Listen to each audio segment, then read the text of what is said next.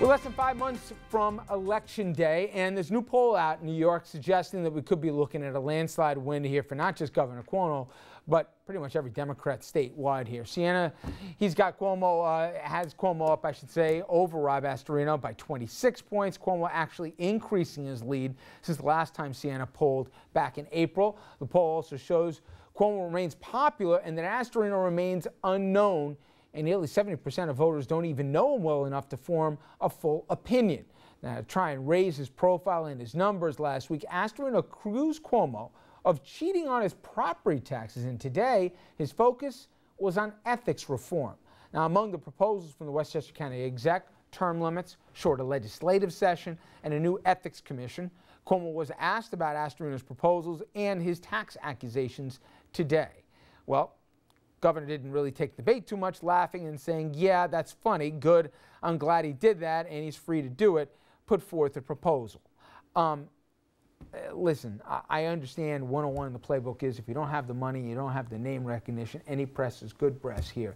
But if you were counseling Mr. Astorino, right, where can he go here to get free press, or is there a way to do this? Is there a playbook? Yeah, he's going to naturally get press because he's the opposition to the incumbent governor. So I don't think he's going to lack the ability of getting press. It's just too early in the game. I mean, the poll numbers, first of all, do we all trust polls even after the Eric Cantor loss? You're supposed to be up 20, 30%, and then he suddenly loses. But it's way too early. Astorino is going to have to continue to do what he's doing. He's putting out press releases all the time. He's trying to hit on a nerve, trying to capture something.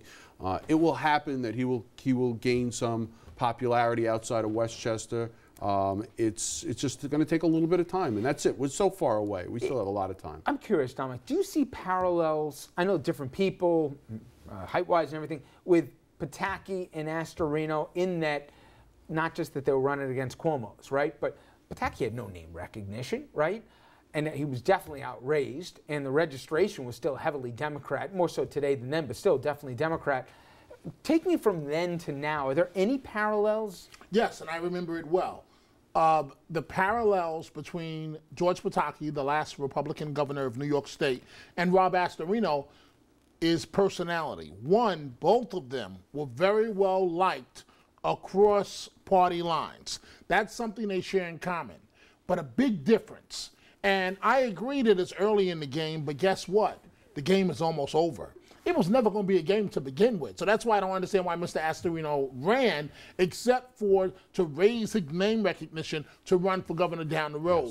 Yes. And that may very well be a possibility. But Governor Cuomo, the difference now, so the similarity, Pataki and Astorino, nice personalities, both out of Westchester County when you think about it.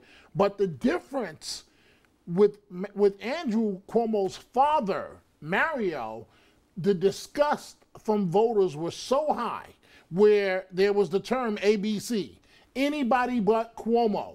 And Pataki, as you well know, covering this, was able to tap into that and win. Astorino doesn't have ABC. This governor is riding high with presidential ambitions, and there is no race. But Dominic, that's the very point, is what you brought up, is the, anyone but Cuomo in that period of time, is that this is a two-cycle run for Astorino, and he's going to, when he runs the next time, he's hoping that he can capture that. And, he will be governor one day. And he already will have the name rec. You don't want to start building it up in the main run.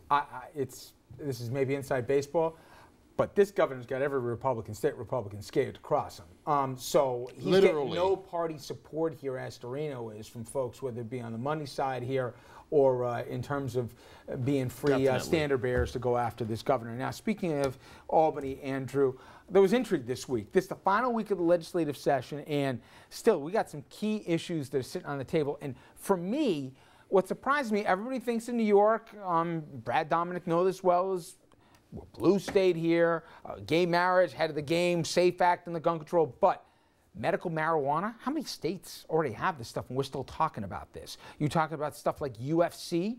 We're one of the only states who won't sanction any fights here as well. Minimum wage, again, minimum wage, you've got New York State here behind a lot of other states and still debating about whether to get there or not. I think the general public would be surprised on some social and economic issues, New York is not ahead of the curve. In fact, they're behind it. 22 states have medical marijuana, including Connecticut and New Jersey, although they're having trouble implementing them. New York doesn't. 49 states allow mixed martial arts. New York is the only one that doesn't. And the minimum wage, there are already 8 states that are at $8 an hour, or I'm sorry, that are above New York's right now, and 5 have already signed off on 1010 or higher going forward. So, yeah, that's part of the hiccup there. You would think it's the most progressive state in the country. We keep coming up with examples where it seems like the state's behind other states when it comes to those issues. You know, you've had, and on the minimum wage, you have 2 different pushes at the same time. One is to raise it to 1010. The other is to allow municipalities like New York City to raise theirs to whatever they wanted to raise, to $13, as de Blasio has pushed for, or we saw Seattle at $15. They just made that approval as well. So both up for debate this week in Albany. I don't expect either one of those to get passed, and frankly, I'm not sure if any of those 3 issues get through. Medical marijuana is being held up in the Senate, and MMA is being held up as well. Well, let's take medical marijuana for a second. What's the holdup? I mean, you know Albany better than I do, in that, really, we're still debating. We're not talking about legalizing it like you got Colorado and Washington State. We're talking about medicinal marijuana. We have a Republican Senate, don't forget, and they're responsible for keeping things like that this. Was a name only with a Klein. No, because you're being held. They need to make sure they have the conservatives on board, and for the conservatives on board, and they've been hammering on the Republicans over the gay marriage and some of the other liberal progressive things that they've partnered with the governor on. So understand that, you know, there's 2 things at play. The conservatives will completely abandon these Republicans completely and run primaries and do everything they can if these Republicans don't hold true on certain aspects, and one of them is medical marijuana. I do not expect, I mean, other than the governor's original plan of maybe putting out, you know, 4 hospitals in the state that would be dispensaries for something as a test, maybe that's something that'll be palatable to the Republicans, but beyond that, don't expect any movement. There's this irrational fear on medical marijuana. The big argument is, well, we don't want to turn into California, and I'm always like, last I checked, California was still the biggest economy in the country, hadn't fallen off into the sea just yet. Minimum wage, I understand the resistance, especially when the Republican nominee for governor's entire plank is the economic health of the state. Yeah. Raising the minimum wage could be used as an argument that would hurt the state. The one that makes the least amount of sense is MMA. I mean, it's not. Traditionally, has been one guy who's gotten in the way, right? It won't even let it come for a vote. It's Senate, a right? small handful. Well, you understand there's this one, the inside baseball on it. The inside baseball, it's a union issue. It's a union issue that emanates from Nevada in Vegas about some of the issues that MMA had with the unions over there. And what's happened is the assembly here has decided to continue to hold up their end of the bargain and back that union in some way of protecting them and hold MMA hostage. You've got the votes. The votes are on. The assembly has the votes by far and wide. Before we wrap, Dom, I want to ask you, we went through the race and Cuomo's comfortably ahead. It goes for everybody. DiNapoli and Schneiderman. What's funny is, could the coattails of Cuomo be helping those 2, even though those 2 can't stand the governor and vice versa? It's kind of funny that, you know, we saw a skit that you know about that they did recently where DiNapoli and Schneiderman even poked some fun at it. Certainly DiNapoli did.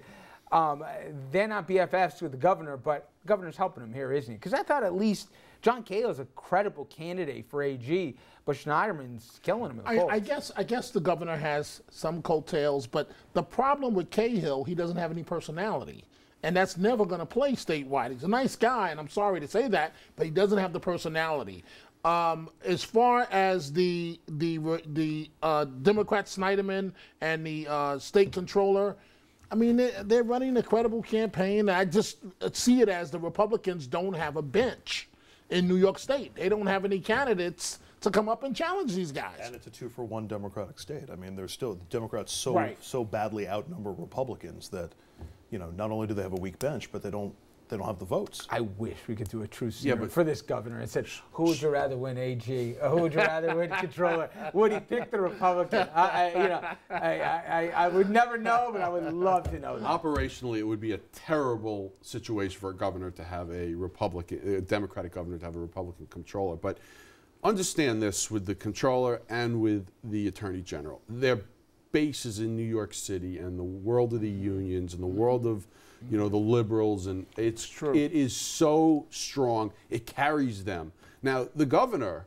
on the other hand, may not have that, may not have as much strength in that area. Now, so it's, I guess it's where are those voters going to go? They, Yeah. Those they voters, just won't. They could not vote. they're not going to go to Zephyr Teach Out. They're not No going to way. sit on their hands. No way. But they just may not vote. He The just likes to enthusiasm say, for he the just other likes two. to say Zephyr Teach Out. I got to admit here. That is, The enthusiasm for the other two is probably more in New York City than for the governor. okay. If you think New York's got some challenges, trust me. You go across the river, and they got some real math problems. They got a budget gap here approaching, if not in excess of $2 billion. Now, the question is, what do they do about it? Will Christie reach a deal with the state Democrats to get New Jersey at least to the constitutionally mandated, budget deal? And do pensioners get screwed in the process here? Or do they work out some cut plan? What are they going to do? Well, today I was in Trenton, and I spoke to state lawmakers to get their perspective. You'll hear that after this.